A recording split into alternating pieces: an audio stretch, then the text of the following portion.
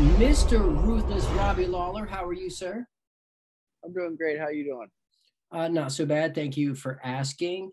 So your violent style of fighting is so brutal. It's ruthless. So how did you even get the nickname Ruthless? Where did that even come about?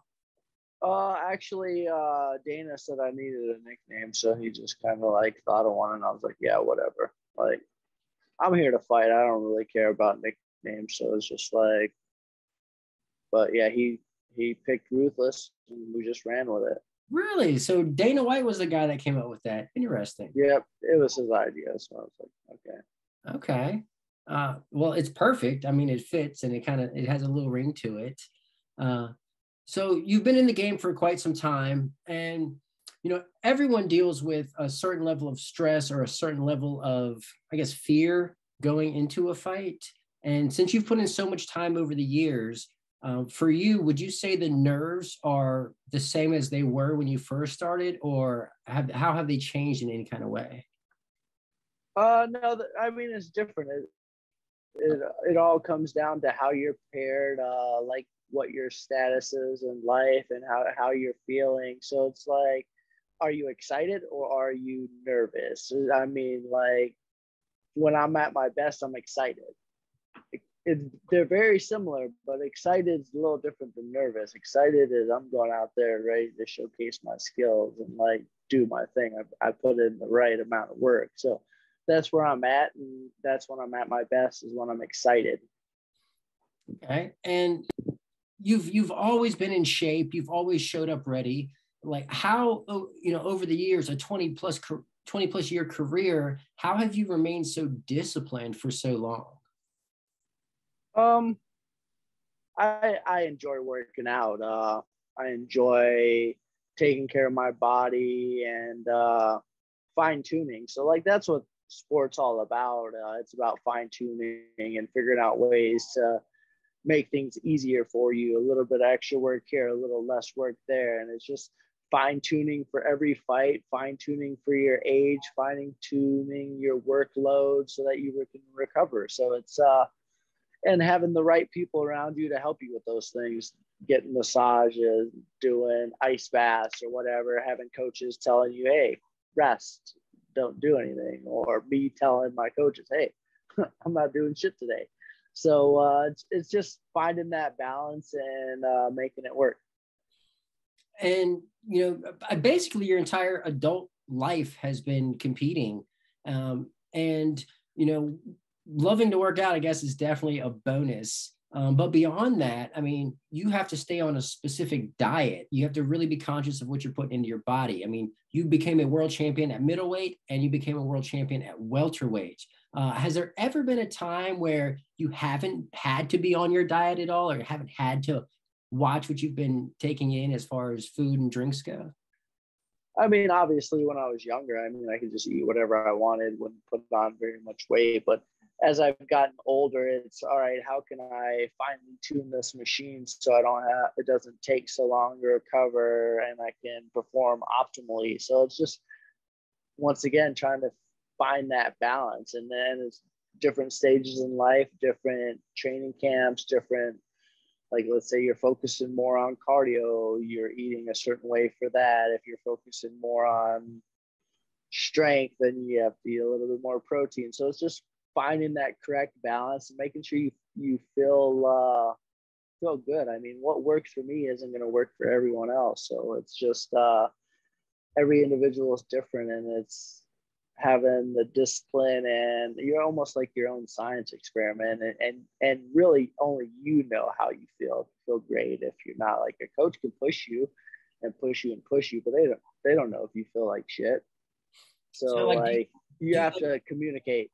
do you like track your own calories, or just? No, I do not track my own calories. I mean, I've messed around with it a little bit just because I want to check out my macros a little bit, but I don't I try to make it fun still. So for a while, I wasn't taking supplements just because I was like, oh, this has become work and it's not fun. So it's just like finding that balance where I'm enjoying it, a little bit of this, a little bit of that.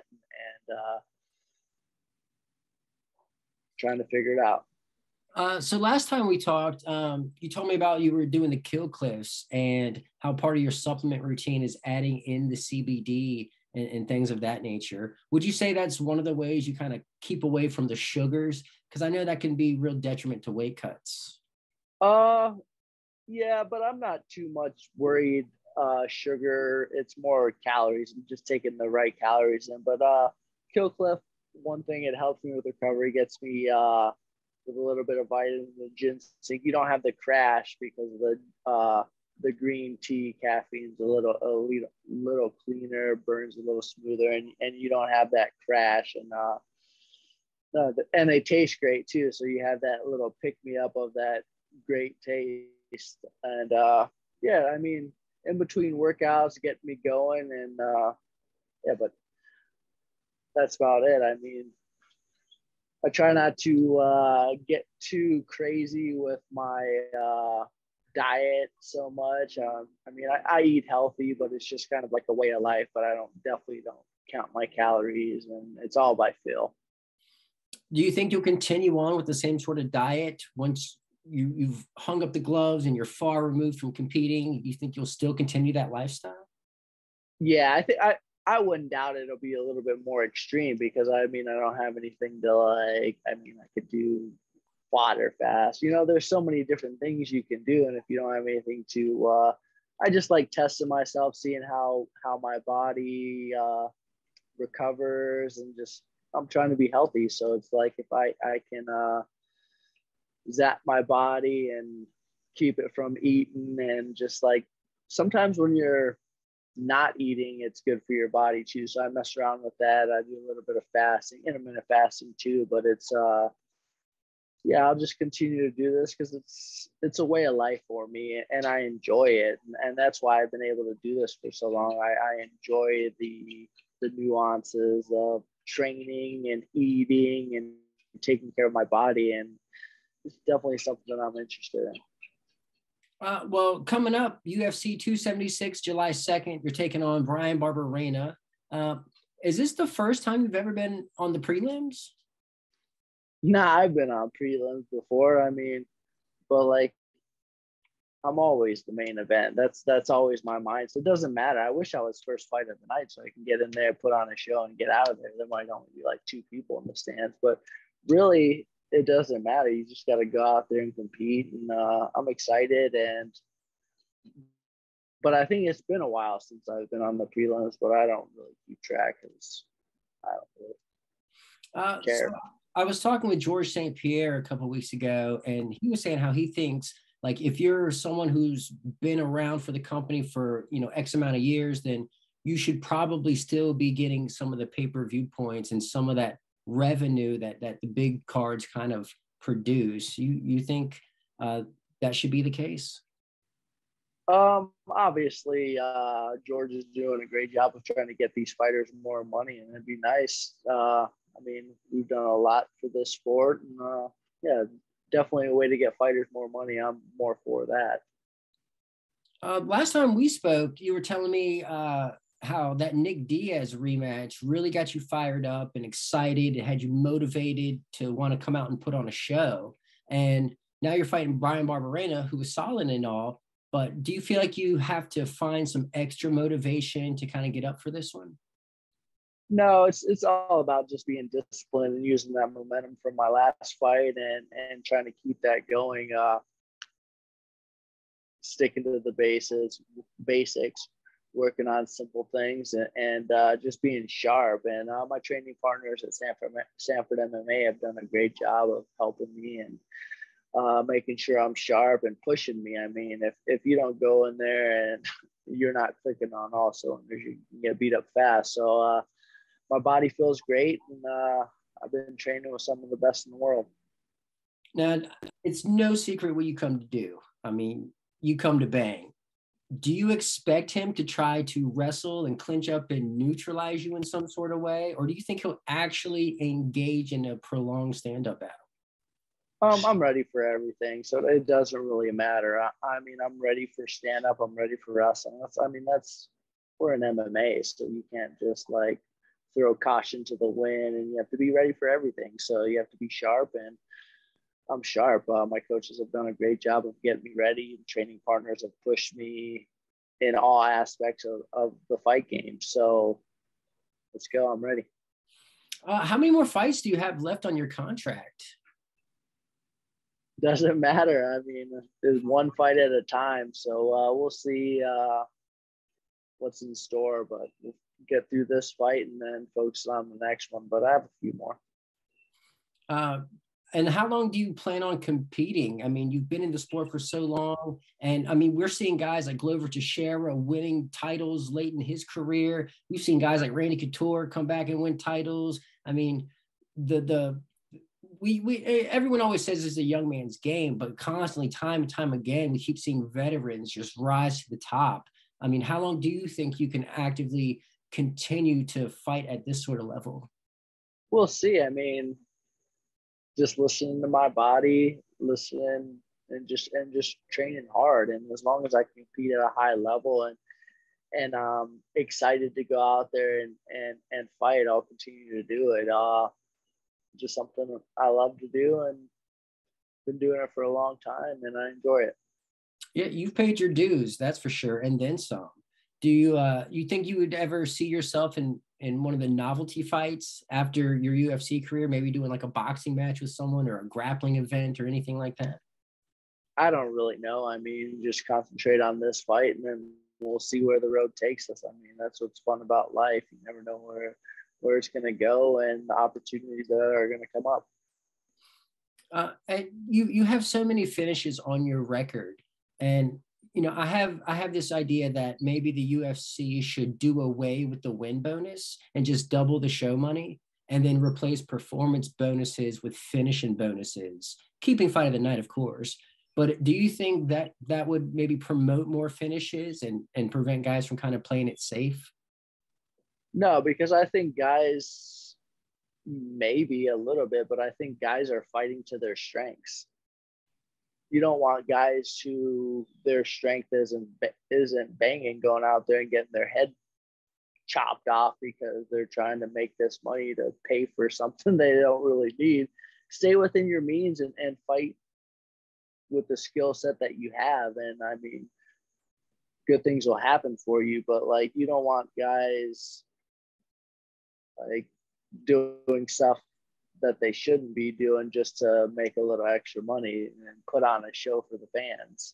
Or maybe you do, but me personally, I'm like, hey, fight your game and get a W. Yeah, I mean, I definitely respect that. It would be nice if everyone had the same kind of style as Robbie Lawler. I will say that. But I mean, yeah, but my style fits my skill set. That's the thing. I mean, if a guy's not a freaking power puncher, you want him standing up, and if he's a wrestler and a jiu-jitsu guy, you want him standing up and banging with somebody like me. If stick to what you do best and try to get those W's, and that's what the sport's all about, finding your niche and taking advantage of it. And that actually reminds me of one of your proteges, Logan Storley, who stuck to his guns, and now he just captured Bellator's interim welterweight title, doing exactly what you said. You know, he's not out there to for anything other than to play his game and win, and it seemed to pay off for him. So how's it's great, but that's what the sport's all about. Like it'd be nice if everyone like go out there but that's not his skill set. He's working on those aspects. I've fought for 22 years full time, and before that I was doing martial arts. I mean, and look at MVP. I mean, how long's he been doing martial arts? He's a stand-up guy too. It makes sense for Logan to grab him, throw him down, and make it boring and not exciting. I mean, it's all about winning, and in the end, like, that's where longevity is, not staying within your means, doing what you need to do to get the job done. Are you really enjoying coaching? Do you think that's something you're going to see yourself doing pretty much forever? I mean, that's what I think sport's all about, is like at some point in time, people showed me skills and different aspects and helped me out. And that's, I think it's my job to give back. And make life a little bit easier for these fighters. So, but yeah, I mean, it's fun. I'm a decent assistant coach. Go in there, hey, maybe in this position, just do this, like those types of things, and it's fun. Would you say you get more nervous for your guys that are fighting than you do for your own fights? No, I don't really get nervous anymore. I mean, I get excited for my fights. I don't think I really get nervous for anybody else anymore. It's just kind of like it's out of my control. So like whatever, like get the guy ready and then coach him up and try to stay like sometimes when you're coaching out there, if you're nervous for the guy, then it comes across when you're coaching. You need to stay calm and like make sure your message is getting presented in a way that the guy can understand and it's relaxed. And sometimes you need to be the calm one in the corner and at the fight. So never know. That's huge. And that's why some guys might be great fighters, but they might not be great trainers or teachers or coaches. And it's little details like that I think is part of what makes a really good coach. Do you ever see yourself like maybe as a head coach, as like the main guy with a stable of your own fighters? I mean, actually really doesn't matter as long as I'm giving back. Like everyone has different coaches. Like they might have a striking coach, they might have a wrestling coach, they might have an all-around coaches. But at any given time, that wrestling coach might be the main coach for that fight. You never know, like who needs to step up and be a bigger part of the camp or a certain fight or a certain guy to get him to the next level. So I would say head coach is more like a would be more like an ego thing. It's like I'm just a part of somebody's journey, and like if I can give them a little piece that helps them succeed, that's what it's all about. And I think that's what sports all about. Call me head coach, call me assistant coach, call me the freaking bucket holder. It doesn't really matter. Just like helping out. Man, that's such a humble outlook. And I feel like humility is something that's been steadily slipping away from the sport. Before you call it a career, would you ever want like a super fight with anyone? Maybe like just something that isn't maybe just a regular fight, maybe like a Conor McGregor or someone in a different weight class? Or is there any specific fight that you would like to get in before you call it a career? I mean, obviously, if a super fight needs more money, let's do it. Like, I mean, I'm clicking on all cylinders. Training camp went really well, but I have to get through this fight first of all, and then bigger things are going to happen. But yeah, always looking for bigger and better things, and we'll see what happens. My management, UFC, will figure that out. Yeah, I think Dana White recently came out and said Nate Diaz should just go box Jake Paul, even though he's still under contract. Would you even be open to anything along those lines? Oh, for sure. For sure. I'm not into like what anyone's saying. So like all this is like news to me. I don't really follow the sport and as far as what everyone's saying. So that's news to me. Awesome. Well, who are some of your sponsors or any special people you'd like to give a shout out to? Killcliff, Get Biofuel, Black Rifle Coffee. Like those are my big sponsors, taking care of us and they're taking care of me. And I'm definitely blessed to still have sponsors and people who want to be a part of my career. You ever miss the days of the fight shorts covered with all the sponsorship logos, or do you prefer the uniforms? Oh, come on now. Like, I liked how everyone had their own little swag going. Some guys' patches are falling off. Some guys, like, big sponsors. You'd be looking at the guy's shorts. Like, what's he have? Like, that's fun. That was fun to me. Like, it was like NASCAR. Like, everyone was different. And, yeah, I think that was a lot better than what they have now. You think we'll ever get back to that, or do you think uniforms are kind of here? I mean, you mean in the UFC, right? Right.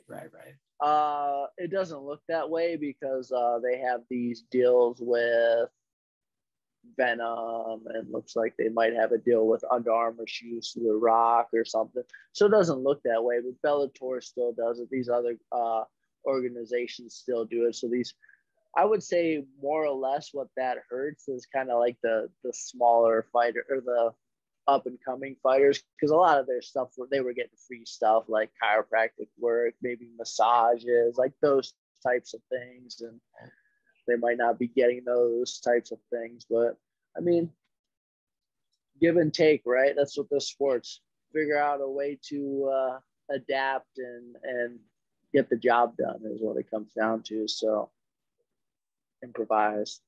Yeah, I mean, I remember the guys like taking the Sharpie and writing their sponsor like on the back. Like those were the days, man. Well, how can people follow you on your journey? What are your social media outlets? Your Instagram, Twitter, things like that?